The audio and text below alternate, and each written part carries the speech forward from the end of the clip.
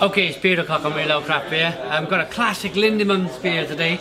It's Lindemans Authentic Lambic beer, SpontanBasil. It's a collaboration with Mikkeller. There's a look at the beer. It is 6% ABV. Here's the beer in the glass. It was already poured for us. It's a lovely kind of golden colour to it. Nice one finger head. Aroma. Wow.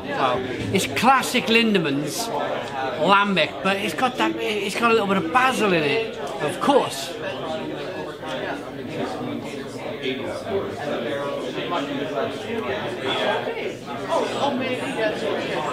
But yeah, it's most definitely Lambic, but it's a little bit sour. It's that funky farmyard fresh feel, but with basil. It's got a lovely head to it. It's a lovely colour.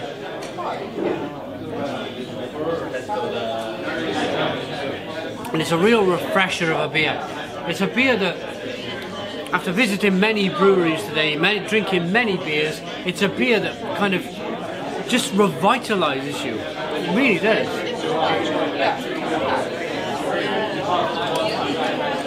More than likely, Mikkeller's kind of influence with this beer is the basil. Probably spoken about it with the basil. So it says on the back of the bottle, it's a unique collaboration between Lindemans and Mikkeller, breaking the mold amongst existing beer styles. The brewers combined efforts to craft this old goose with a twist based on a blend of 12-month and 3-year-old lambic fermented on oak with fresh basil, re-fermented in the bottle. SpontanBasil has a golden colour and combines the sourness of lambic with the aromas and flavours of fresh basil. This ideal aperitif, also perfect for food pairing. So there we have it. We are, of course, at the Lindemans Brewery. I'll give you a little scan round. There's not too much to see. We're in their tasting room, but...